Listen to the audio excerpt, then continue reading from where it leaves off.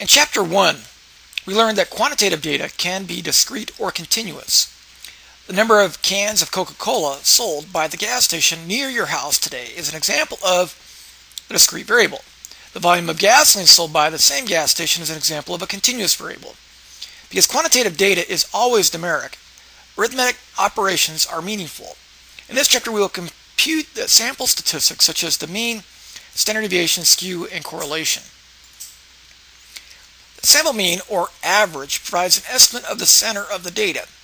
The mean tells you how good you are. Do you have a high or low free throw shooting average?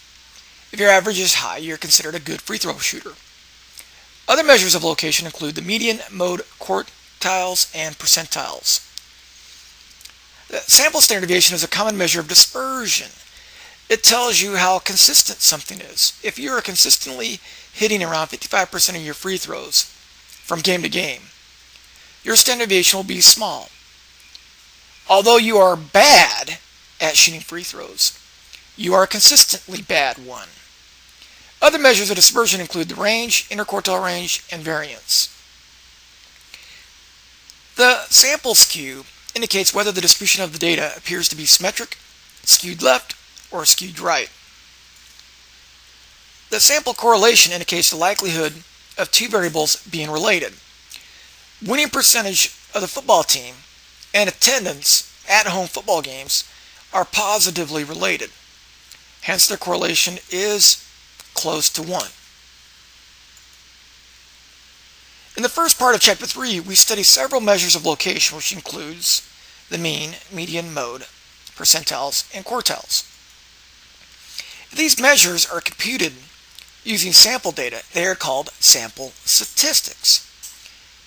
The daily presidential polls leading up to an election are an example of sample statistics, called the sample proportion.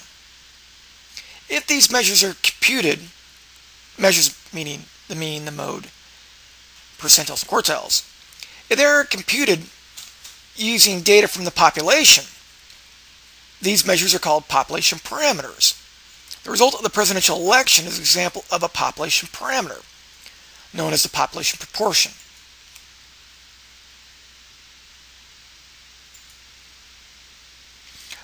A sample statistic is referred to as the point estimator of the corresponding population parameter. It's a procedure.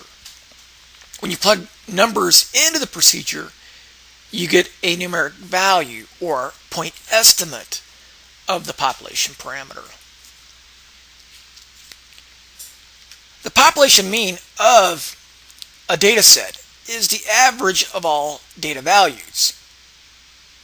For example, if we had the people and money and time to ask everyone that worked in America last year how much money they earned,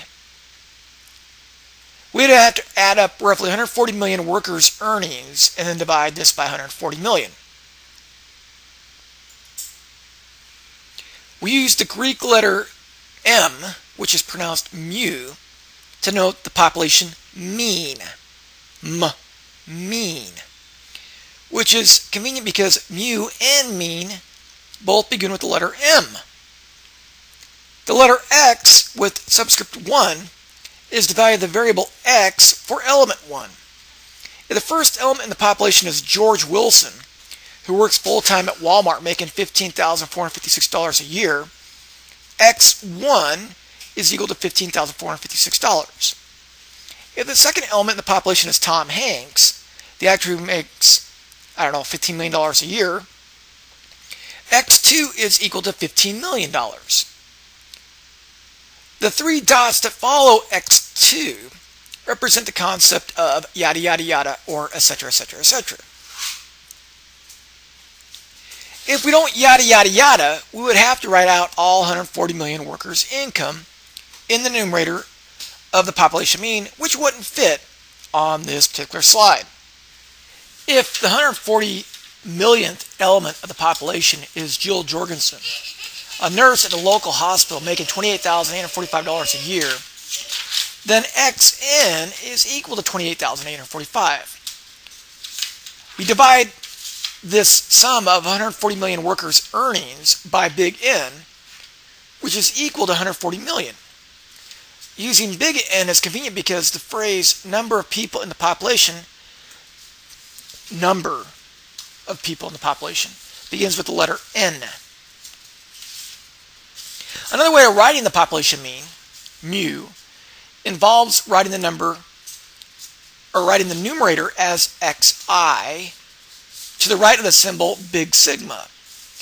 Big sigma is the Greek letter capital S, which is convenient because both sigma and sum start with the letter S. Xi equals the earnings of the ith person in the U.S. labor market. Big sigma next to Xi sums up all of the N observations of the data. Again, N denotes the size of the population. We use N for the population because we use little n for the size of the sample, because the sample is a subset of the population being studied. Again, big sigma written next to xi means we sum up the n observations of variable x.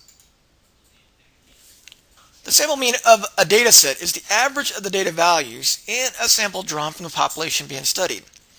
Because it's too costly to ask 140 million workers how much they earned last year, we could ask 60,000 people how much they earned. Our government does this each month when it conducts the current population survey, known as the CPS. We used the bar over the letter x to denote the sample mean of the variable x. In cases of multiple variables, we would use a bar over the letter y to denote the sample mean of variable y.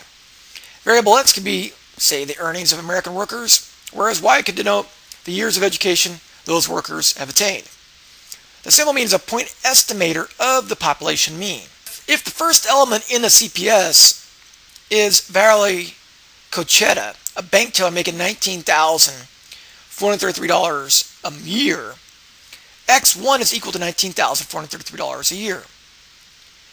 If the second element in the CPS sample is Timmy Johnson, an auto mechanic making $18,498 a year, X2 is equal to $18,498 a year. Yada, yada, yada. If the 60th element in the CPS sample is Bart Cooley, a waiter making $13,845 a year, then Xn is equal to $13,845. After adding these 60,000 numbers up, we divide the sum by 60,000. Using little n is convenient because the phrase number of people in the sample begins with the letter n. And little n is reserved for the sample, which is a subset of the population, which is of size big N. Another way of writing the sample mean, x bar, involves writing numerator as xi to the right of the symbol big sigma. Big sigma is the Greek letter for capital S, which is convenient because both sigma and sum start with the letter S. Hence, big sigma next to xi means we sum up all little n observations of the data. Little n, again, is the size of the sample, which is appropriate because the sample is a subset of the population being studied, which is of size capital N. Big sigma written next to xi again means we sum up all n observations of variable x. The most common numerical descriptive statistic is a sample mean. In our Hudson auto repair example, a sample mean is found by summing up all 50 observations of tune-up parts cost. The sum equals $3,949.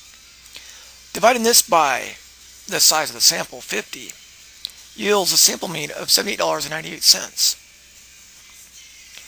The sample mean estimates the population, or true mean, which in most cases we won't know. The probability that the sample mean is exactly equal to the population mean is 0 because the population mean is some unknown value The sample mean, on the other hand, could theoretically be one of infinite many values on the number line. The median is another measure of central location. It is equal to the mean when the distribution is symmetric. The value in the middle of a data set is the median. If there is no middle number, which occurs when the data has an even number of observations, it is the average of the two middle numbers. To find the median, you first must order the data from minimum to the maximum. Whenever the data has extreme values or is skewed, the median is the preferred measure of central location because it represents the value that splits the distribution into the upper and lower halves.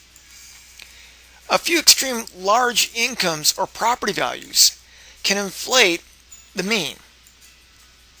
The median is a measure of location most often reported for annual income and property value data. Why? Well, consider the incomes of Bill Gates and LeBron James. They are just as likely to be selected in a survey of 50 Americans as you are, because each of us has a probability of being selected of about 1 in 300 million. If they or others with large incomes aren't in the sample mean is probably pretty close to the sample's median.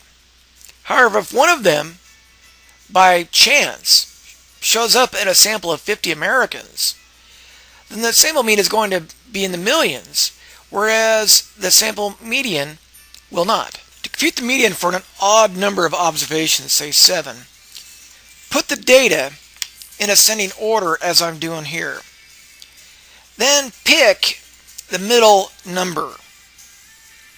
In this case, the median is 19. 4 observations, or 57% of the observations, are less than or equal to 19. Similarly, 4 observations, or 57% of the observations, are greater than or equal to 19. For odd sample sizes, these percentages get closer to 50% as a sample size increases. To compute the median for an even number of observations, say 8, again, put the data in ascending order as I'm doing here. Then pick the two middle numbers. Here the two middle numbers are 19 and 26. The median is the average of the two. When there's an odd number of observations in a variable, the median is a member or is an element of that variable. When there's an even number, the median is not in the actual data. Here the median is 22.5. Now, 50% of the observations are less than 22.5. 50% of the observations are larger than 22.5. When you have an even number of observations, the percentages are always going to be 50%. To compute the median for the Hudson Auto Repair example, first note that the sample size is 50, which is even. The data is also in ascending order. So we split the data in two parts. 25 in the lower half and 25 observations in the upper half. Since there is no middle number, the median is found by averaging the 25th, which is 75, and the 26th, which is 76, data values. The median is the average of these two numbers, which is equal to 75.50. In this example, the median is below the mean, which was $78.98. This is typical for distributions that are skewed right, which is the case here. We saw this in Chapter 1, and we will revisit it later in this chapter. The mode is the data value with the highest frequency. Notice that the data from our Hudson Auto Repair example is sorted. Sorting the data makes finding the mode easier. Note, there could be multiple modes, which are going to be near the median and the mean, most likely. The frequencies of 52 and 57 are both equal to 1 because there's only one value each in this data set. All numbers between the minimum and the maximum not in the data set, for example 53, 54, 55, 56, and so on, all have frequencies of 0. The frequency of 62 is 4. The frequencies of 65, 66, and 67 are equal to 1. The frequency of 68 is 3. The frequency of 69 is 3. 70 has a frequency of 0. 71 has a frequency of 2. 72 has a frequency of 2. 73 has a frequency of 1. 74 has a frequency of 2. 75 has a frequency of 3. 76, 77, and 78 all have a frequency of 1. 79's frequency is 3. 80's is 2. 82, 83 have a frequency of 1. 84 has a frequency of 0. 85 has a frequency of 1. 86 and 87 have a frequency of 0. 88, 89 have frequencies of 1. 90's frequency 0. 91's frequency 1. 90's frequency 0. 93's frequency is 1. 97 has a frequency of 3. 98 has a frequency of 1. 99 has a frequency of 1. 100 has a frequency of 0. 101 has a frequency of 1. 102, 103 have frequencies of 0. 104 has a frequency of 1. 105 has a frequency of 2. 105 or 106 to 108 have frequencies of 0, and then 109's frequency is 1. So the mode is 62 because it has the highest frequency. A percentile provides information about how the data are spread over the interval from the minimum value in the data to the maximum value in the data. Admissions test scores for colleges and universities are frequently reported in terms of percentiles. The pth percentile of a data set is a value such that at least p% of these items take on this value or less, and at least 100 minus p% of these items take on this value or more. The median is a special percentile, namely the 50th percentile, because the median is the value such that at least 50% of the items take on this value or less, and at least 100 minus 50 or 50% of the items take on this value or more. To compute percentiles, first put the data in ascending order, just like we did with the median. Do this from the minimum value to the maximum value. Then compute I, which is the index number that identifies the position of the pth percentile. The pth percentile is the ith value of the sorted data. The index number I is equal to p divided by 100 times the sample size. Now, if I is not an integer, you round I up to the nearest integer. The pth percentile is the value in the ith position of the sorted data. However, if I is an integer, the pth percentile is the average of the value in the ith and the I plus 1th positions of the sorted data.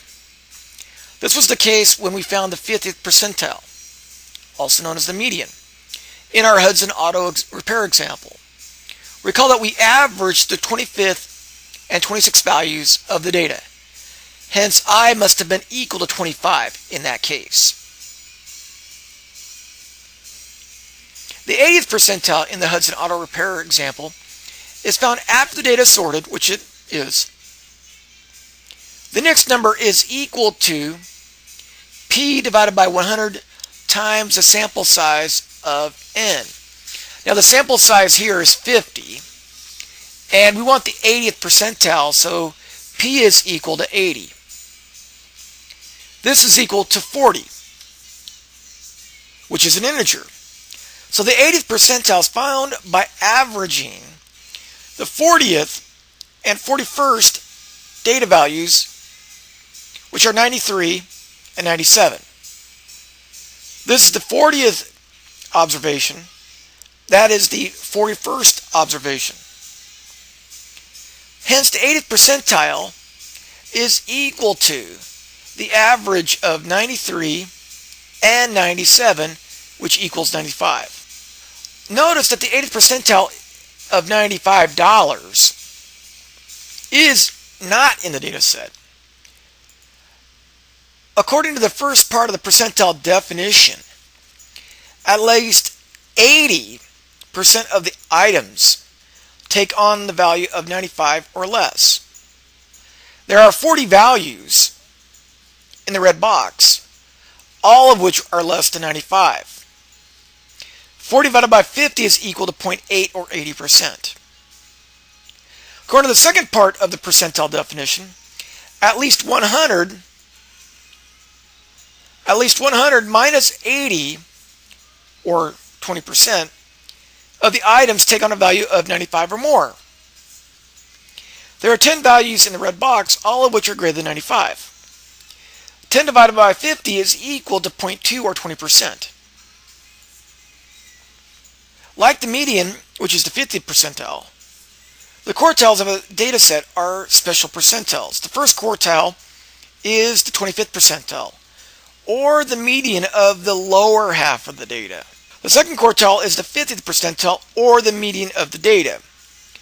The third quartile is the 75th percentile, or the median of the upper half of the data.